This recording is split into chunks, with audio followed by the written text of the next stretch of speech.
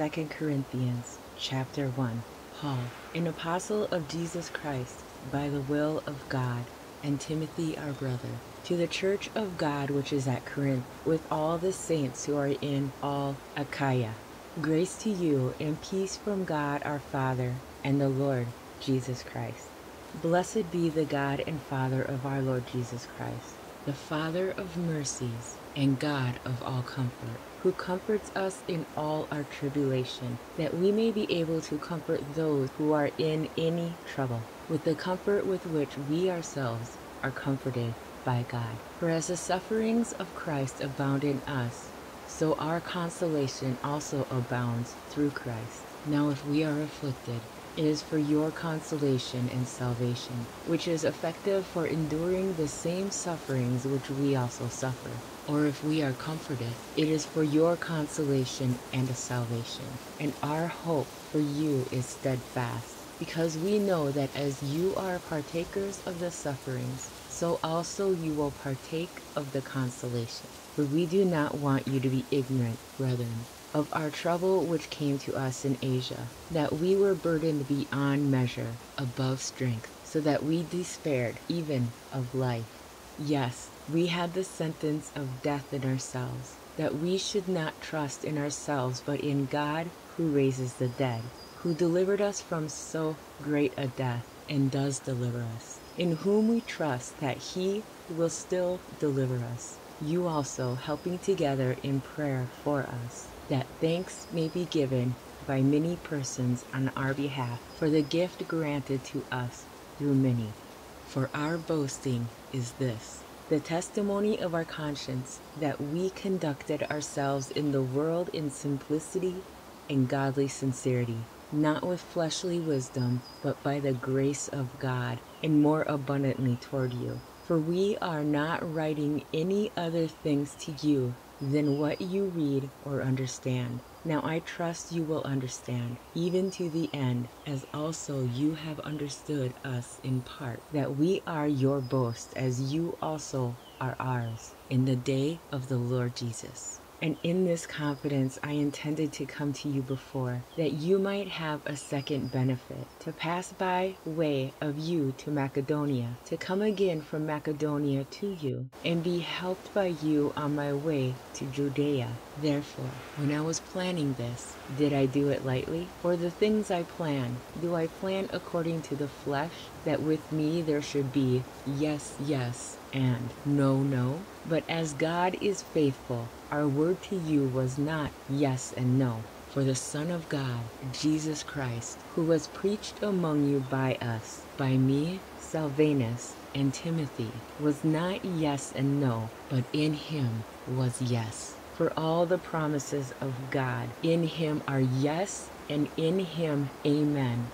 to the glory of God through us. Now he who establishes us with you in Christ, and has anointed us in God, who also has sealed us and given us the Spirit in our hearts as a guarantee. Moreover, I call God as witness against my soul, that to spare you I came no more to Corinth. Not that we have dominion over your faith, but are fellow workers for your joy, for by faith you stand. Chapter 2. But I determined this within myself, that I would not come again to you in sorrow. For if I make you sorrowful, then who is he who makes me glad but the one who is made sorrowful by me? And I wrote this very thing to you, lest, when I came, I should have sorrow over those from whom I ought to have joy, having confidence in you all that my joy is the joy of you all. For out of much affliction and anguish of heart I wrote to you, with many tears, not that you should be grieved, but that you might know the love which I have so abundantly for you. But if anyone has caused grief, he has not grieved me, but all of you to some extent, not to be too severe. This punishment which was inflicted by the majority is sufficient for such a man, so that, on the contrary, you ought rather to forgive and comfort him, lest perhaps, such a one be swallowed up with too much sorrow. Therefore, I urge you to reaffirm your love to him. For to this end I also wrote, that I might put you to the test, whether you are obedient in all things. Now whom you forgive anything, I also forgive. For if indeed I have forgiven anything, I have forgiven that one for your sakes in the presence of Christ, lest Satan should take advantage of us. For we are not ignorant of his devices. Furthermore, when I came to Troas to preach Christ's gospel, and a door was opened to me by the Lord, I had no rest in my spirit, because I did not find Titus my brother. But taking my leave of them, I departed for Macedonia. Now thanks be to God, who always leads us in triumph in Christ, and through us diffuses the fragrance of his knowledge in every place. For we are to God the fragrance of Christ among those who are being saved and among those who are perishing. To the one we are the aroma of death leading to death, and to the other the aroma of life leading to life. And who is sufficient for these things? For we are not, as so many, peddling the word of God, but as of sincerity, but as from God, we speak in the sight of God in Christ. Chapter 3. Do we begin again to commend ourselves? Or do we need, as some others, epistles of commendation to you, or letters of commendation from you? You are our epistle, written in our hearts, known and read by all men. Clearly you are an epistle of Christ, ministered by us, written not with ink, but by the Spirit of the living God, not on tablets of stone, but on tablets of flesh, that is, of the heart. And we have such trust through Christ toward God, not that we are sufficient of ourselves to think of anything as being from ourselves, but our sufficiency is from God, who also made us sufficient as ministers of the new covenant, not of the letter, but of the Spirit. For the letter kills, but the Spirit gives life. But if the ministry of death, written and engraved on stones, was glorious, so that the children of Israel could not look steadily at the face of Moses because of the glory of his countenance, which glory was passing away, how will the ministry of the Spirit not be more glorious? For if the ministry of condemnation had glory, the ministry of righteousness exceeds much more in glory. For even what was made glorious had no glory in this respect, because of the glory that excels. For if what is passing away was glorious, what remains is much more glorious. Therefore, since we have such hope, we use great boldness of speech, unlike Moses, who put a veil over his face, so that the children of Israel could not look steadily at the end of what was passing away, but their minds were blinded. For until this day, the same veil remains unlifted in the reading of the Old Testament, because the veil is taken away in Christ. But even to this day, when Moses is read, a veil lies on their heart. Nevertheless, when one turns to the Lord, the veil is taken away. Now the Lord is the Spirit, and where the Spirit of the Lord is, there is liberty. But we all, with unveiled face, beholding as in a mirror the glory of the Lord, are being transformed into the same image from glory to glory, just as by the Spirit of the Lord. Chapter 4.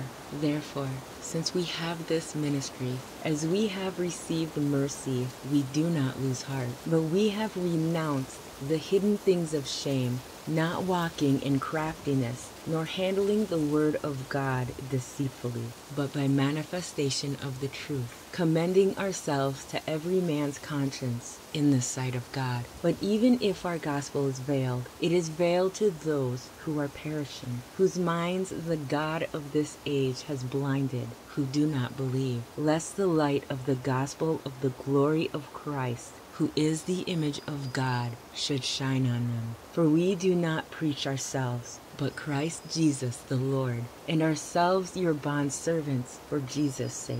For it is the God who commanded light to shine out of darkness, who has shone in our hearts to give the light of the knowledge of the glory of God in the face of Jesus Christ. But we have this treasure in earthen vessels, that the excellency of the power may be of God and not of us. We are hard pressed on every side, yet not crushed. We are perplexed, but not in despair, persecuted, but not forsaken, struck down, but not destroyed, always carrying about in the body the dying of the Lord Jesus, that the life of Jesus also may be manifested in our body. For we who live are always delivered to death for Jesus' sake, that the life of Jesus also may be manifested in our mortal flesh. So then death is working in us, but life in you. And since we have the same spirit of faith, according to what is written, I believed and therefore I spoke. We also believe and therefore speak, knowing that he who raised up the Lord Jesus will also raise us up with Jesus, and will present us with you. For all things are for your sakes, that grace, having spread through the many, may cause thanksgiving to abound to the glory of God. Therefore, we do not lose heart, even though our outward man is perishing, yet the inward man is being renewed day by day. For our light affliction, which is but for a moment, is working for us a far more exceeding and eternal weight of glory, while we do not look at the things which are seen, but at the things which are not seen. For the things which are seen are temporary, but the things which are not seen are eternal. Chapter 5. For we know that if our earthly house, this tent, is destroyed, we have a building from God, a house not made with hands, eternal in the heavens. For in this we groan, earnestly desiring to be clothed with our habitation which is from heaven, if indeed, having been clothed, we shall not be found naked. For we who are in this tent groan, being burdened, not because we want to be unclothed, but further clothed, that mortality may be swallowed up by life. Now he who has prepared us for this very thing is God, who also has given us the Spirit as a guarantee. So we are always confident, knowing that while we are at home in the body, we are absent from the Lord. For we walk by faith, not by sight. We are confident, yes, well pleased rather to be absent from the body and to be present with the Lord. Therefore, we make it our aim, whether present or absent, to be well pleasing to him. For we must all appear before the judgment seat of Christ, that each one may receive the things done in the body, according to what he has done, whether good or bad. Knowing, therefore, the terror of the Lord, we persuade men, but we are well known to God, and I also trust are well known in your consciences. For we do not commend ourselves again to you, but give you opportunity to boast on our behalf, that you may have an answer for those who boast in appearance and not in heart. For if we are beside ourselves, it is for God, or if we are of sound mind, it is for you. For the love of Christ compels us, because we judge thus, that if one died for all, then all died. And he died for all, that those who live should live no longer for themselves, but for him who died for them and rose again. Therefore, from now on, we regard no one according to the flesh. Even though we have known Christ according to the flesh, yet now we know him thus no longer. Therefore, if anyone is in Christ, he is a new creation. Old things have passed away. Behold, all things have become new. Now all things are of God, who has reconciled us to himself through Jesus Christ, and has given us the ministry of reconciliation. That is, that God was in Christ, reconciling the world to himself, not imputing their trespasses to them, and has committed to us the word of reconciliation. Now then, we are ambassadors for Christ, as though God were pleading through us. We implore you on Christ's behalf, be reconciled to God. For he made him who knew no sin to be sin for us, that we might become the righteousness of God in him. Chapter 6. We then, as workers together with him, also plead with you not to receive the grace of God in vain. For he says, in an acceptable time I have heard you, and in the day of salvation I have helped you. Behold, now is the accepted time.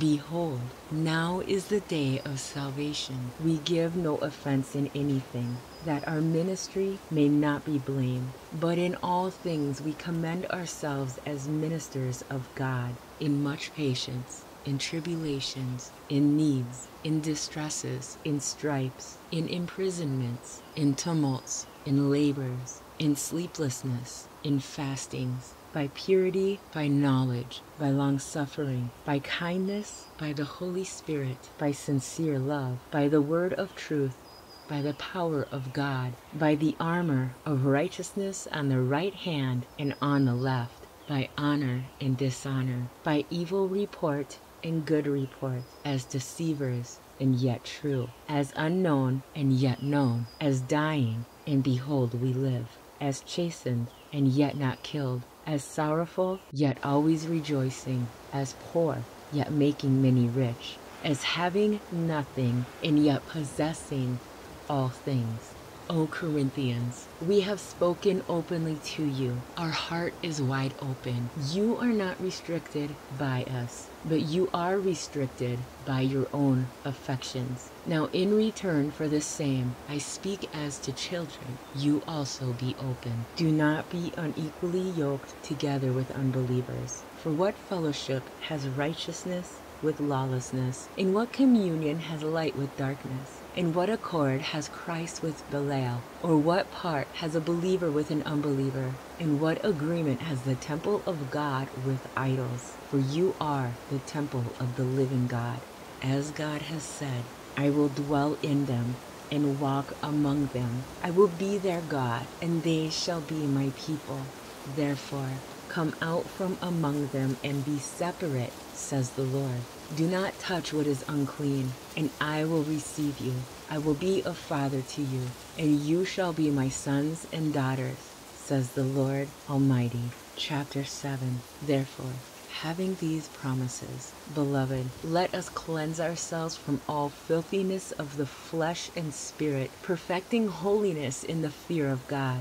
Open your hearts to us. We have wronged no one. We have corrupted no one. We have cheated no one. I do not say this to condemn, for I have said before that you are in our hearts, to die together and to live together. Great is my boldness of speech toward you. Great is my boasting on your behalf. I am filled with comfort. I am exceedingly joyful in all our tribulation. For indeed, when we came to Macedonia, our bodies had no rest, but we were troubled on every side. Outside were conflicts. Inside were fears. Nevertheless, God, who comforts the downcast, comforted us by the coming of Titus, and not only by his coming, but also by the consolation with which he was comforted in you, when he told us of your earnest desire, your mourning, your zeal for me, so that I rejoiced even more. For even if I made you sorry with my letter, I do not regret it, though I did regret it. For I perceive that the same epistle made you sorry, though only for a while. Now I rejoice, not that you were made sorry, but that your sorrow led to repentance. For you were made sorry in a godly manner, that you might suffer loss from us in nothing. For godly sorrow produces repentance leading to salvation, not to be regretted. But the sorrow of the world produces death. For observe this very thing, that you sorrowed in a godly manner. What diligence it produced in you, what clearing of yourselves, what indignation, what fear, what vehement desire, what zeal, what vindication. In all things you proved yourselves to be clear in this matter. Therefore, although I wrote to you, I did not do it for the sake of him who had done the wrong, nor for the sake of him who suffered wrong, but that our care for you in the sight of God might appear to you. Therefore, we have been comforted in your comfort, and we rejoiced exceedingly more for the joy of Titus, because his spirit has been refreshed by you all. For if in anything I have boasted to him about you, I am not ashamed. But as we spoke all things to you in truth, even so our boasting to Titus was found true. And his affections are greater for you as he remembers the obedience of you all, how with fear and trembling you received him. Therefore I rejoice that I have confidence in you in everything. Chapter 8. Moreover, brethren, we make known to you the grace of God bestowed on the churches of Macedonia, that in the great trial of affliction the abundance of their joy and their deep poverty abounded in the riches of their liberality. For I bear witness that according to their ability, yes, and beyond their ability, they were freely willing, imploring us with much urgency that we would receive the gift and the fellowship of the ministering to the saints, and not only as we had hoped, but they first gave themselves to the Lord, and then to us by the will of God. So we urge Titus, that as he had begun, so he would also complete this grace in you as well. But as you abound in everything, in faith, in speech, in knowledge, in all diligence, and in your love for us, see that you abound in this grace also. I speak not by commandment, but I am testing the sincerity of your love by the diligence of others. For you know the grace of our Lord Jesus Christ, that though he was rich, yet for your sakes he became poor, that you through his poverty might become rich. And in this I give advice. It is to your advantage not only to be doing what you began and were desiring to do a year ago, but now you also must complete the doing of it, that as there was a readiness to desire it, so there also may be a completion out of what you have. For if there is first a willing mind, it is accepted according to what one has, and not according to what he does not have. For I do not mean that others should be eased and you burdened, but by an equality, that now at this time your abundance may supply their lack, that their abundance also may supply your lack, that there may be equality, as it is written, he who gathered much had nothing left over, and he who gathered little had no lack. But thanks be to God, who puts the same earnest care for you into the heart of Titus. For he not only accepted the exhortation, but being more diligent, he went to you of his own accord. And we have sent with him the brother whose praise is in the gospel throughout all the churches. And not only that, but who was also chosen by the churches to travel with us with this gift, which is administered by us to the glory of the Lord himself, and to show your ready mind. Avoiding this, that anyone should blame us in this lavish gift which is administered by us, providing honorable things, not only in the sight of the Lord, but also in the sight of men. And we have sent with them our brother, whom we have often proved diligent in many things, but now much more diligent, because of the great confidence which we have in you. If anyone requires of Titus, he is my partner and fellow worker concerning you. Or if our brethren are inquired about, they are messengers of the churches, the glory of Christ. Therefore show to them and before the churches the proof of your love, and for our boasting on your behalf. Chapter 9. Now concerning the ministering to the saints, it is superfluous for me to write to you, for I know your willingness, about which I boast of you to the Macedonians, that Achaia was ready a year ago, and your zeal has stirred up the majority. Yet I have sent the brethren, lest our boasting of you should be in vain in this respect, that, as I said, you may be ready, lest if some Macedonians come with me and find you unprepared, we, not to mention you, should be ashamed of this confident boasting. Therefore, I thought it necessary to exhort the brethren to go to you ahead of time, and prepare your generous gift beforehand, which you had previously promised, that it may be ready as a matter of generosity, and not as a grudging obligation. But this I say, he who sows sparingly will also reap sparingly, and he who sows bountifully will also reap bountifully. So let each one give as he purposes in his heart, not grudgingly or of necessity, for God loves a cheerful giver. And God is able to make all grace abound toward you, that you, always having all sufficiency in all things, may have in abundance for every good work, as it is written, He has dispersed abroad, He has given to the poor, His righteousness endures forever. Now, may He who supplies seed to the sower and bread for food, supply and multiply the seed you have sown and increase the fruits of your righteousness, while you are enriched in everything for all liberality, which causes thanksgiving through us to God. For the administration of this service not only supplies the needs of the saints, but also is abounding through many thanksgivings to God. While through the proof of this ministry, they glorify God for the obedience of your confession to the gospel of Christ, and for your liberal sharing with them and all men, and by their prayer for you, who long for you, because of the exceeding grace of God in you. Thanks be to God for His indescribable gift. Chapter 10.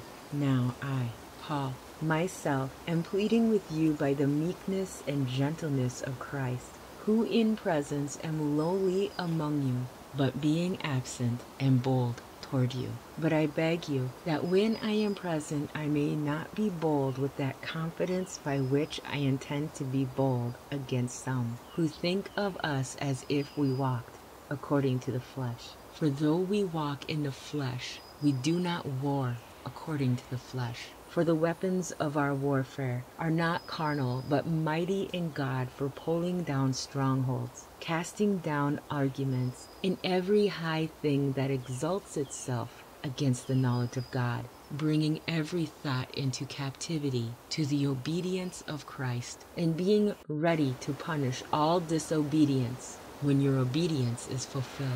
Do you look at things according to the outward appearance? If anyone is convinced in himself that he is Christ's, let him again consider this in himself, that just as he is Christ's, even so we are Christ's.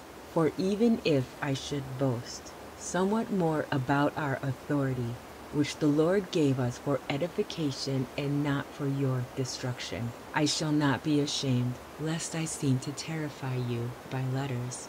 For his letters, they say, are weighty and powerful, but his bodily presence is weak, and his speech contemptible. Let such a person consider this, that what we are in word by letters when we are absent, such we will also be in deed when we are present.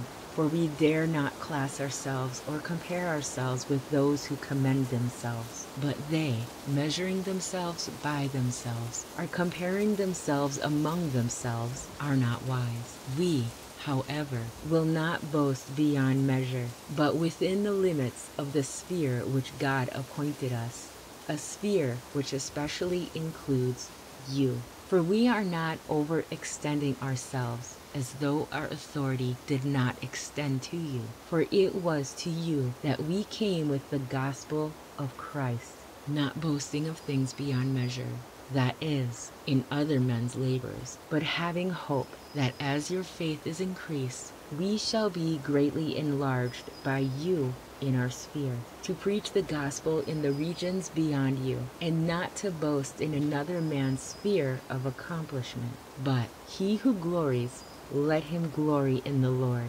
For not he who commends himself is approved, but whom the Lord commends. Chapter 11. Oh, that you would bear with me in a little folly, and indeed you do bear with me. For I am jealous for you with godly jealousy. For I have betrothed you to one husband, that I may present you as a chaste virgin to Christ. But I fear, lest somehow, as the serpent deceived Eve by his craftiness, so our minds may be corrupted from the simplicity that is in so your minds may be corrupted from the simplicity that is in Christ. For if he who comes preaches another Jesus, whom we have not preached, or if you receive a different spirit which you have not received, or a different gospel which you have not accepted, you may well put up with it.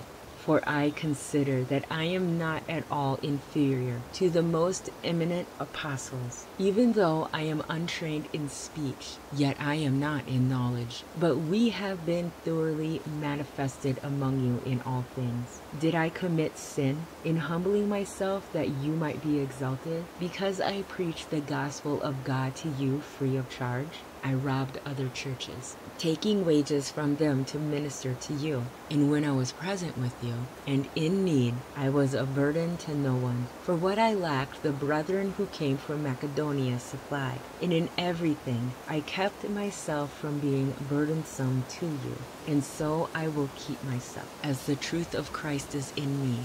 No one shall stop me from this boasting in the regions of Achaia. Why? Because I do not love you? God knows. But what I do, I will also continue to do, that I may cut off the opportunity for those who desire an opportunity to be regarded just as we are in the things of which they boast. For such are false apostles, deceitful workers, transforming themselves into apostles of Christ. And no wonder, for Satan himself transforms himself into an angel of light. Therefore, it is no great thing if his ministers also transform themselves into ministers of righteousness, whose end will be according to their works. I say again, let no one think me a fool. If otherwise, at least receive me as a fool, that I also may boast a little. What I speak not according to the Lord, but as it were foolishly, in this confidence of boasting. Seeing that many boast according to the flesh, I also will boast. For you put up with fools gladly, since you yourselves are wise. For you put up with it if one brings you into bondage, if one devours you, if one takes from you, if one exalts himself, if one strikes you on the face. To our shame, I say that we were too weak for that. But in whatever anyone is bold, I speak foolishly. I am bold also. Are they Hebrews? So am I. Are they Israelites? So am I. Are they the seed of Abraham? So am I. Are they ministers of Christ? I speak as a fool. I am more. In labors more abundant, in stripes above measure, in prisons more frequently, in deaths often. From the Jews 5 times I received 40 stripes minus 1. 3 times I was beaten with rods. Once I was stoned. 3 times I was shipwrecked. A night and a day I have been in the deep, in journeys often, in perils of waters, in perils of robbers, in perils of my own countrymen, in perils of the Gentiles, in perils in the city, in perils in the wilderness, in perils in the sea, in perils among false brethren, in weariness and toil, in sleeplessness often, in hunger and thirst, in fastings often, in cold and nakedness, besides the other things.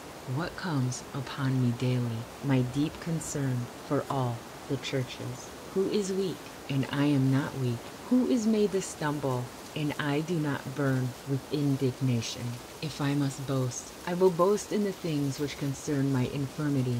The God and Father of our Lord Jesus Christ, who is blessed forever, knows that I am not lying. In Damascus the governor, under Aretas the king, was guarding the city of the Damascenes with a garrison, desiring to arrest me. But I was let down in a basket through a window in the wall, and escaped from his hands. Chapter 12. It is doubtless not profitable for me to boast. I will come to visions and revelations of the Lord. I know a man in Christ, who 14 years ago, whether in the body I do not know, or whether out of the body I do not know, God knows. Such a man was caught up to the 3rd heaven, and I know such a man. Whether in the body or out of the body, I do not know. God knows. How he was caught up into paradise and heard inexpressible words, which it is not lawful for a man to utter.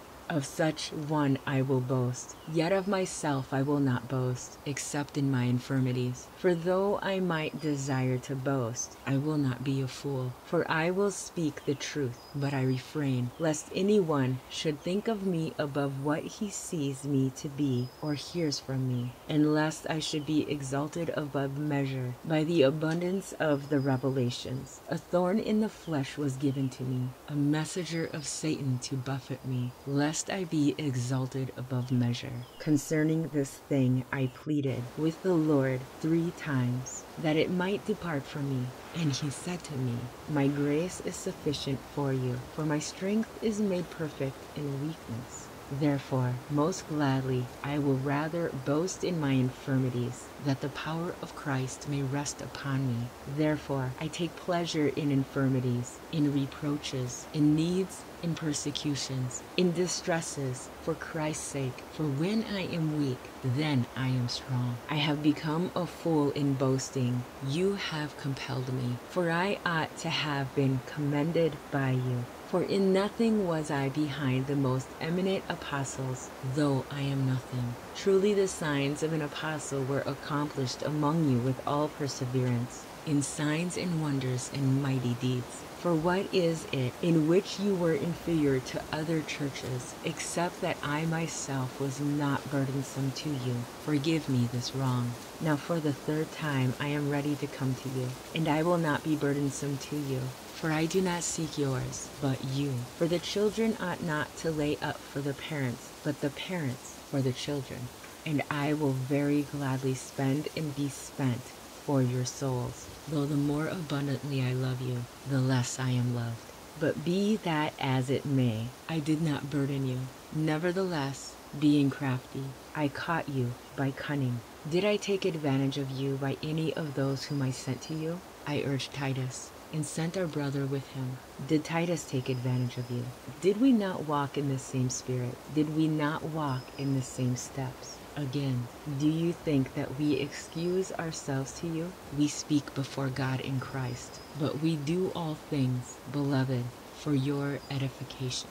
For I fear lest, when I come, I shall not find you such as I wish, and that I shall be found by you such as you do not wish, lest there be contentions, jealousies, outbursts of wrath, selfish ambitions, backbitings, whisperings, conceits, tumults, lest, when I come again, my God will humble me among you, and I shall mourn for many who have sinned before and have not repented of the uncleanness, fornication, and lewdness which they have practiced. Chapter 13. This will be the 3rd time I am coming to you. By the mouth of 2 or 3 witnesses every word shall be established. I have told you before, and foretell as if I were present the 2nd time, and now being absent, I write to those who have sinned before, and to all the rest, that if I come again, I will not spare, since you seek a proof of Christ speaking in me, who is not weak toward you, but mighty in you. For though he was crucified in weakness, yet he lives by the power of God. For we also are weak in him, but we shall live with him by the power of God toward you. Examine yourselves as to whether you are in the faith. Test yourselves. Do you not know yourselves that Jesus Christ is in you? Unless indeed you are disqualified. But I trust that you will know that we are not disqualified. Now I pray to God that you do no evil, not that we should appear approved, but that you should do what is honorable, though we may seem disqualified. For we can do nothing against the truth, but for the truth. For we are glad when we are weak and you are strong. And this also we pray, that you may be made complete. Therefore, I write these things being absent, lest being present I should use sharpness, according to the authority which the Lord has given me for edification and not for destruction.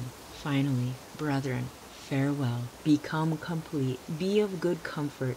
Be of one mind. Live in peace. And the God of love and peace will be with you. Greet one another with a holy kiss. All the saints greet you. The grace of the Lord Jesus Christ, and the love of God, and the communion of the Holy Spirit be with you all. Amen.